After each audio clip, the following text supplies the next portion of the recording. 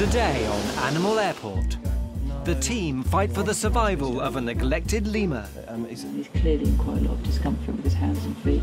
A husky is taken into quarantine, but it's needed to warn its epileptic owner if she's about to have a seizure. I mean, I can kind of feel it, but she'll know before I start feeling it.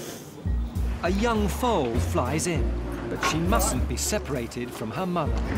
And an owner fears her elderly dog won't be home for Christmas. If they can't read the chip number and they can't find it, they're going to keep it for another 3 weeks.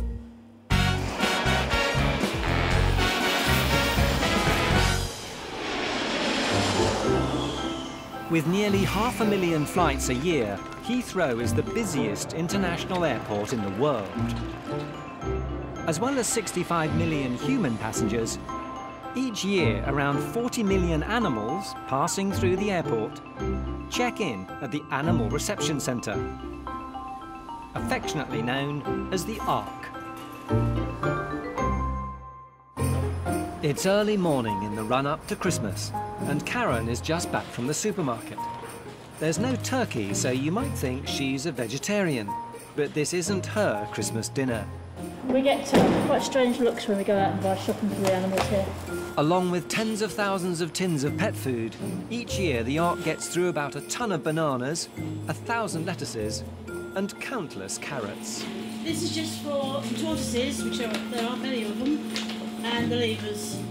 There are Madagascan ring-tailed lemurs at the Ark. This has been their home for the past 2 years, after they were taken by police from an owner who allegedly didn't have a license to keep them. Lemurs! Hi, guys! Despite the confines of their quarters and perhaps because of their delicious diet, the adult female that first arrived here has since had babies, increasing their number from 3 to 6. When they came here, there was mummy, daddy and a daughter, and then they had another one, and then they've had the twins. So they produced a nice, lovely family since they've been with us.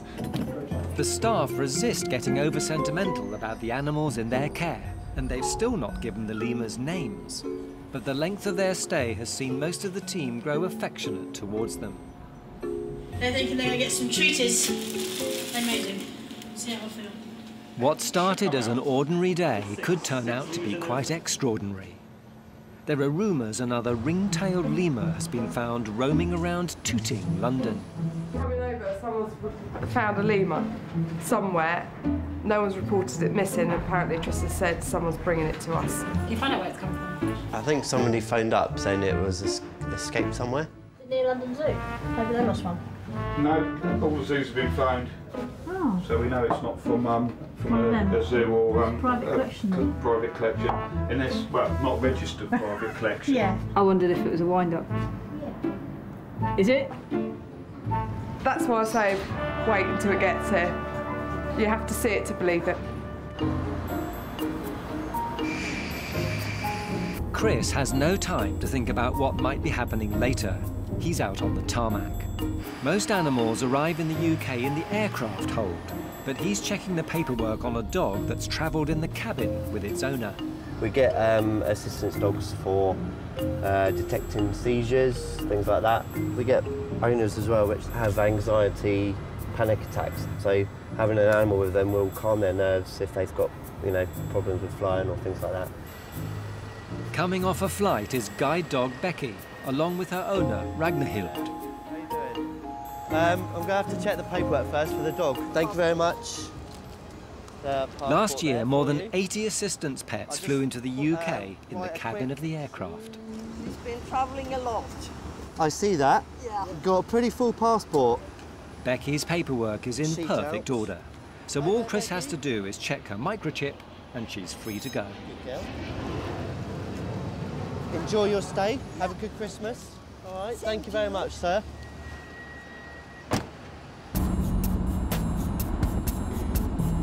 Matt Ford's a regular at the Ark. He runs a specialist transportation service for exotic animals. He's heading into London to pick up what's become the talk of the Ark. We're off to the Blue Cross Animal Hospital in Victoria.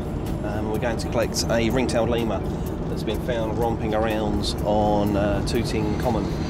It obviously wasn't very well, because I think a member of the public actually picked it up and took it to them.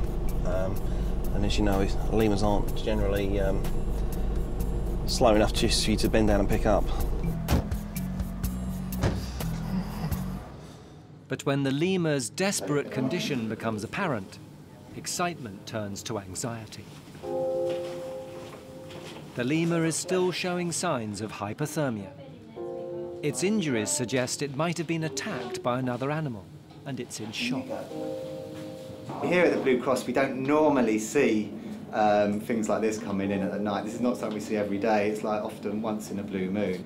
But we looked at it, we gave it fluids, treated it for shock, warmed it up, and got it back to the state it's in now, really, which I think is fit to travel. It's well enough to move, and he's out the danger zone as such. Matt's taking it back to the Ark, where it can be given round-the-clock care. At the Ark, huskies Cody and Brenya have been detained after their flight in from the States.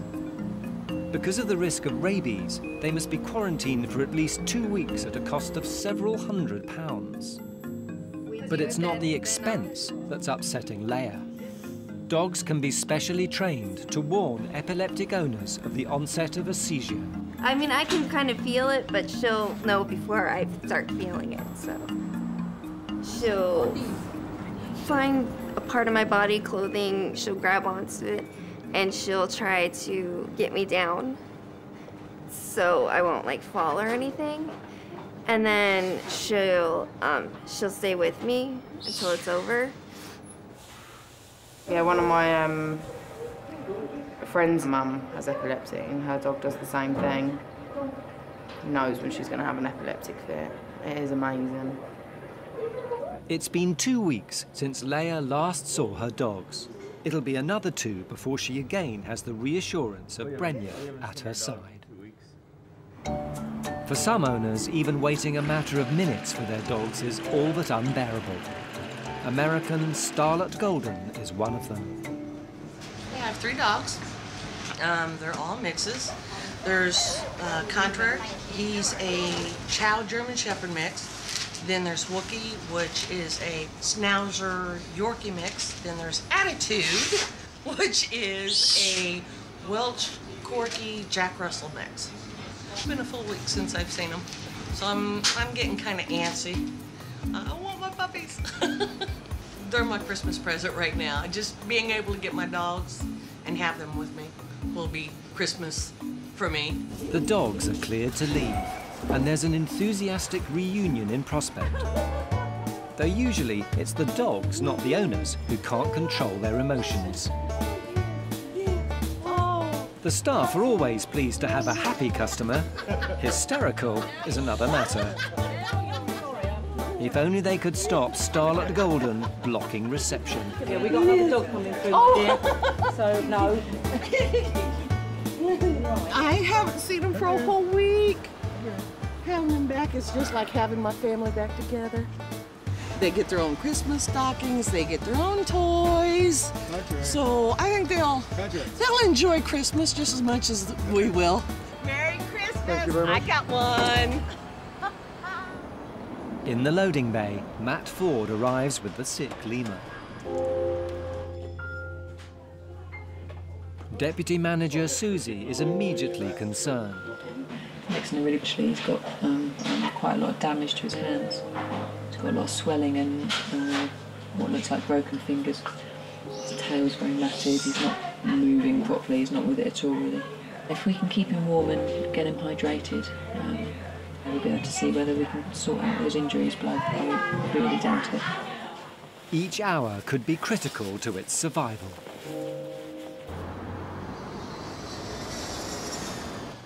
It's early evening at the Ark. Susie's about to brief some of the rest of the team on the intensive care programme the lemur will need throughout the night. He's not in pain, but obviously his welfare is very poor. He's emaciated, he's very weak. It really needs to be on 40 mils every 3 hours, right? Okay, which is 4 of those big syringes. Yeah. Okay. And I need to know exactly how much fluid it's had. He's probably only got a 20% good prognosis. It's quite sad to kind of see him kind of all curled up and really poorly, really. It's put slanting in. He doesn't look very well. Then you look at the lemurs that we've got here, and you look at him, and you can see the comparison. It's night and day. Every 3 hours, the lemur must be checked and given a special liquid feed to rehydrate it and boost its strength. But it's too weak to eat unaided and must be hand-fed by syringe. Even with this amount of care, the lemur's future is by no means certain. The Ark deals with around 12,000 dogs and cats every year, most heading to new homes across the world. But it's not just cats and dogs. Animal Health Officer Anne is checking on a tortoise. It's about to go on what's likely to be the longest, fastest journey of its life, from London to the United States. He's looking absolutely fine. His eyes are bright, he's got his eyes open. It is quite rare for us to have just one individual tortoise. Deputy Manager Tristan checks its travel crate. It's got the air hold and it's got the space around it, so that's fine. Yeah, I'd suggest we put some shredded paper in here, just in case there's turbulence. Once securely packed, it's put in a flight box. Like many animals leaving the country, it's x-rayed to check it's not carrying anything explosive. I was expecting it to be bigger. Just a tiny little one. One small tortoise getting a lot of attention. The Ark staff have spent the last week caring day and night for the sick lemur, and the special food and medicine appear to be helping.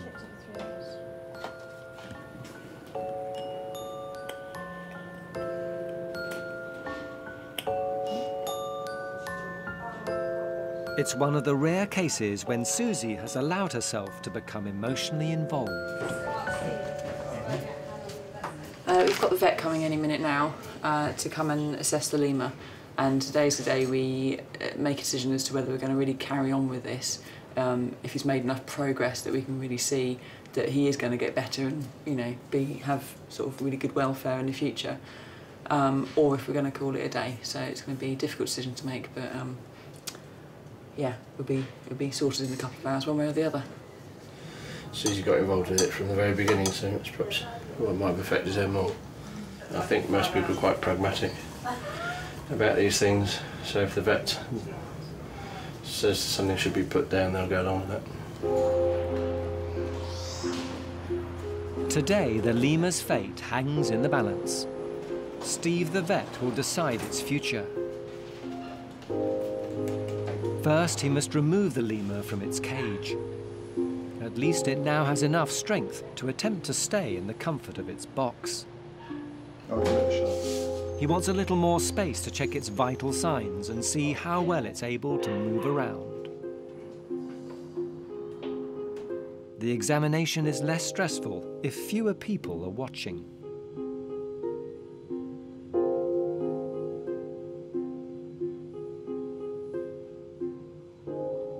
The moment of reckoning.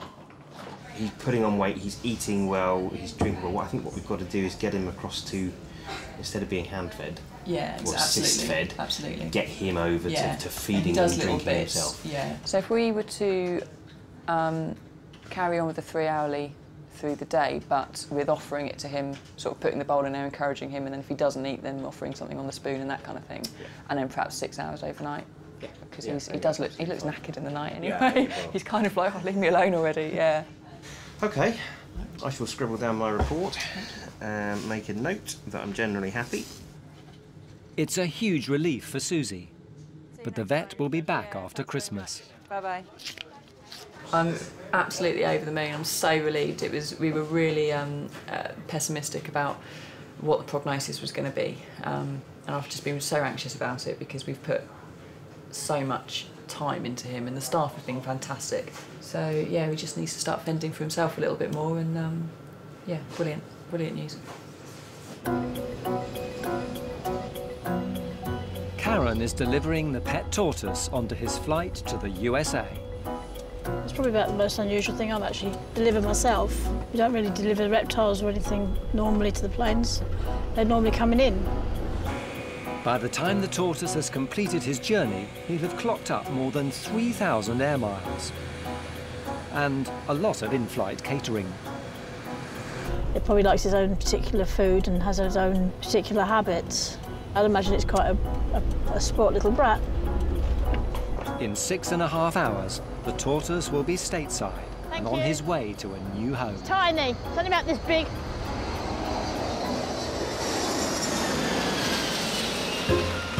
Every year, thousands of cats and dogs arrive at Heathrow. Each must have a pet passport and a readable microchip underneath its skin.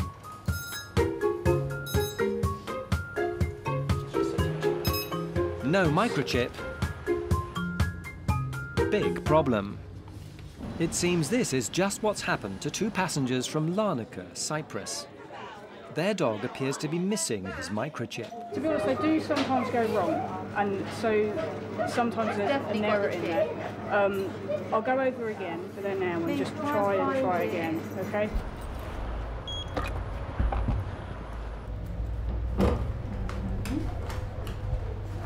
Chips are meant to be put right between the shoulder blades here, just under the skin, but they have been known to migrate a little bit around the body. I think that this chip's probably been damaged in there. Anne has to tell the owners. We checked absolutely everything, and one of the chip readers that we've got is really sensitive, and we can use it sometimes even through boxes. It will pick up the chip number. So it is a really sensitive sort of little machine. Yeah. So what do I have to do? She can't be released at all? Yeah, she's under quarantine until we can read the chip. I hope she's going to be able to cope with it because it's an old dog. It's not a young dog, and that's what I'm worried about. If Nana needs a new chip, she'll have to spend Christmas in quarantine. Outside the Ark stable yard, some regular visitors are waiting for an especially large consignment of animals they've flown in from Dubai. Susie goes to supervise their arrival. Racehorses regularly cross continents, sometimes just for a single race. They are the VIPs of the animal airport with a retinue of attendants, and Kim's very much in charge. This is where the fun starts and the general manhandling of the equipment. For her, this is an everyday occurrence, so it's a slick operation. Horses travel in the hold of aircraft in specially adapted cargo crates. Among the 9 horses tonight, one very unusual traveller. A 6-month-old foal, flying with its mother because it's still suckling. The 2 can't be split up. Passengers just like these get personal service from sky grooms who travel in the hold with them. We generally look after them, make sure they're watered, they're hayed, they don't get sick. We're there if any problems occur. We don't often see mares and foals, so it's quite nice to have one on here. If they're well handled and they're quite calm, then you know it isn't any different to travelling any other horse at all. It's just that this will be the first time it's ever flown. This is the Ranger. Checks completed, the horses can now be loaded for the last leg of their journey. Just the final paperwork and we're good to go. I'll give all the people a call to tell them that their horses have left and roughly what time they expect them in their yards. This shipment went smoothly, but inside the Ark, Nana's owners wait anxiously while Anne tries once again to find the microchip. I'll try one last time with you. Come, sweetheart. Oh, goody. It's not there, is it? We can't find it. Sorry, mate. Bad news for Nana, and there's more. Her owners have also brought their cats from Cyprus, and there's another problem. My colleagues just said to me that in the passport, one of the cats, for the rabies vaccine, they've not stamped the vaccine. An urgent call to the vet is needed. Hi, Anthony, we've got another problem. On one of the cats you never stamped for the rabies, you signed it, but you didn't stamp it. Whose one it is? I've got Olivia. Mitzi. It's Mitzi's. She's going to email it to you, and you can stamp. Yeah, she could just. And you can stamp it and then re-scan it in and send it back to me. Yeah. Okay, and then the cats can be released. Yeah. For once, it's not long before her cat's updated paperwork arrives. So it's just to confirm that the vaccine for the rabies was done, and then she stamped and signed it, so that's exactly what we needed. So that's good, so I'll take a photograph of that. But with one problem solved, there's still the matter of Nana's missing microchip. Anne has no choice but to send Nana into quarantine. They would then put a new chip in her and then give her a rabies vaccine, and then she'd just have to wait 3 weeks, 21 days from the vaccine date, and then she'd be able to leave. 21 days means Christmas without Nana. They leave with their cats, but the law prevents them even being allowed to see Nana before they go. Hello, sweetie. It's lovely, but I'm just in a daze. I'm really upset about the dog. Nana will be in quarantine until the new year. Christmas Day at the Ark. Working the festive shift, Michelle and Anna. Christmas dinner in the oven. Before Christmas dinner, it's time to feed the sick lemur, which now has an open wound on its tail. You need to stop licking that, mister. I'm not laughing at you. The indications are mixed. He's more alert, but he's still not feeding himself, and he's refusing his regular lemur food. It smells nice. It's mango. You like mango? He's got more energy and is moving about, but it's of scant encouragement when he only accepts a little yogurt from a spoon. Is that good, mate? With relatively few arrivals, there's time for a full Christmas lunch. Happy Christmas, darling. Happy Christmas. Cheers. Ching ching. Ching ching.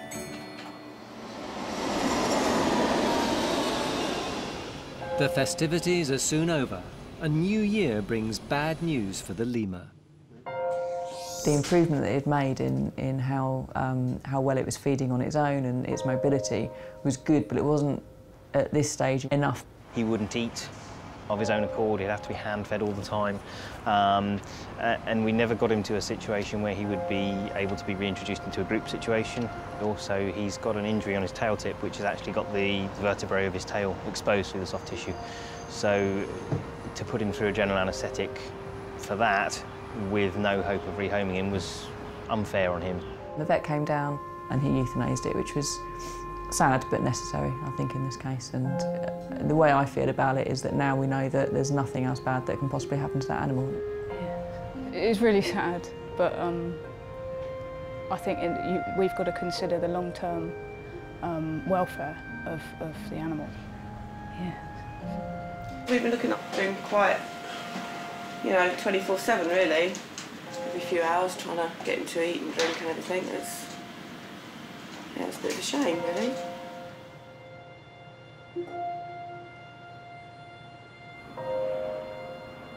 It's a sad moment for the team, but normal service must be resumed.